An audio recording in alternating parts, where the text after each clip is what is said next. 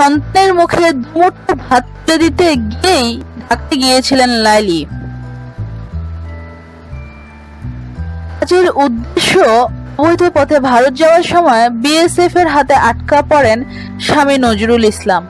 এদিকে সংসারের তীব্র অভাব, অন্যদিকে উপার্জনক্ষম স্বামী ভারতের জেলে থাকায় দুই ছেলে মেয়েকে নিয়ে চিন্তায় পড়েন লাইলি বেগম। উপায় না দেখে দুই সন্তানের পেটে ভাত জোগাতে ঢাকায় গৃহকর্মীর কাজ নেন তিনি। পারিবারিক সূত্রে জানা যায়, গত বছর লাইলি বেগমের ননদ জাহানারার মাধ্যমে ছেলে আতিকুর রহমান ও মেয়ে মরিয়ম খাতুনকে নিয়ে কাজের সন্ধানে ঢাকায় যান কুড়িগ্রামের ফুলবাড়ির দাসিয়ার ছড়া ছিটমহলের লাইলি। ঢাকায় গিয়ে তিনি বনশ্রীর একটি বস্তিতে ওঠেন। মঈনুদ্দিন নামে এক ব্যক্তির বাসায় মাসে ৬,০০০ টাকা ও ৩ বেলা খাবারের বিনিময়ে কাজ নেন তিনি।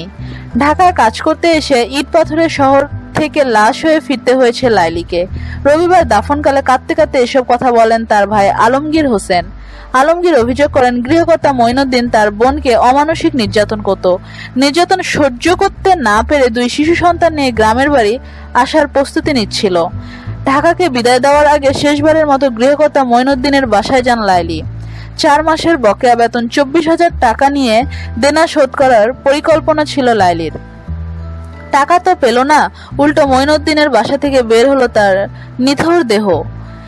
এ সময় বোনের হত্যাকারীর দৃষ্টান্তমূলক শাস্তির দাবি করেন আলমগীর হোসেন। প্রসঙ্গত, ঢাকার বনশ্রীর জি ব্লকের 4 নম্বর সড়কের একটি বাড়িতে শুক্রবার সকালে গৃহকর্মী লাইলি বেগমের মৃত্যু হয়। তাকে হত্যার অভিযোগ তুলে স্থানীয় বস্তির বাসিন্দারা বাড়ির সামনে বিক্ষোভ করেন। তারা বাড়ির দরজা জানলা ভেঙে ফেলেন। একটি গাড়িতে আগুনও ধরিয়ে দেওয়া হয়। দিনভর পুলিশের সঙ্গে তাদের ধাওয়া পাল্টা চলে।